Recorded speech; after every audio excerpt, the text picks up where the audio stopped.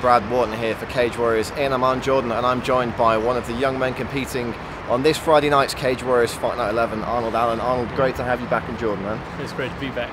Now, I've been instructed by some of your teammates to ask you about the hottest up-and-coming MMA gym in the country, which is Arnie's Gym, which I believe is in your back garden. Can you tell us a little bit about Arnie's Gym and what's going on down there? Oh, it's just a load of weights and stuff from my dad's strongman days when he used to compete. He brought all like the Atlas stones and the training things he's got in there, all his weights, old stuff, just all in my gym, in my garden. So just use that when I can't get to a proper gym.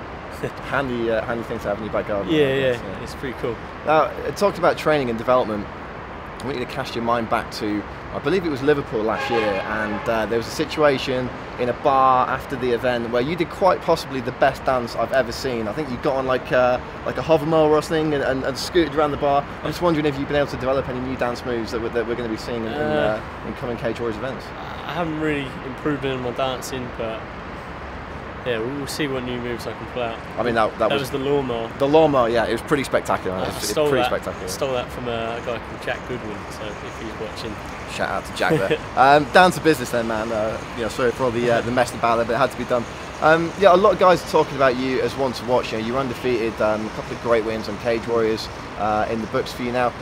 How do you feel about having that kind of? Does it put pressure on you when people say, "Oh, yeah, you've got to watch this kid," kind of thing? No, that's what I want. You know, I want people to realise, you know, I'm doing good, and I want to be doing good as well at the same time. And I don't want to not be talked about. You know, so, yeah, I'm happy with everything so far. Cool. You know, you're from a gym in BKK, which is mainly recognised as a grappling gym.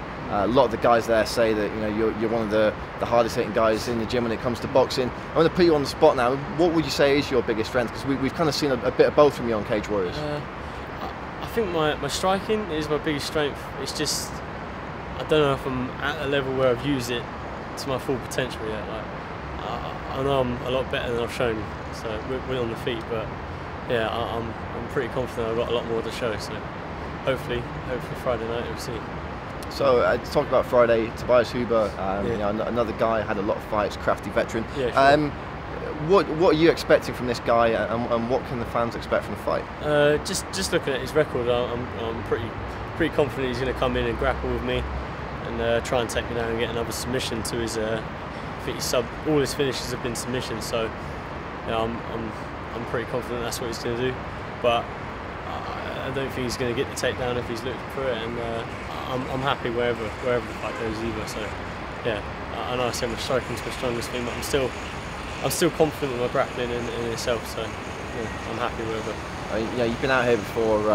What's your impression of the Jordanian fans, and how's it different fighting here than back home? Well, I didn't get the full experience last time out because of the snow, but I saw the videos from the last time a few weeks ago. And it was crazy. Like, they really get behind the fighters, and it's amazing to see people really supporting fighters like that. I wish the fans back home were just the same, to be honest. Just get behind everyone. It's good.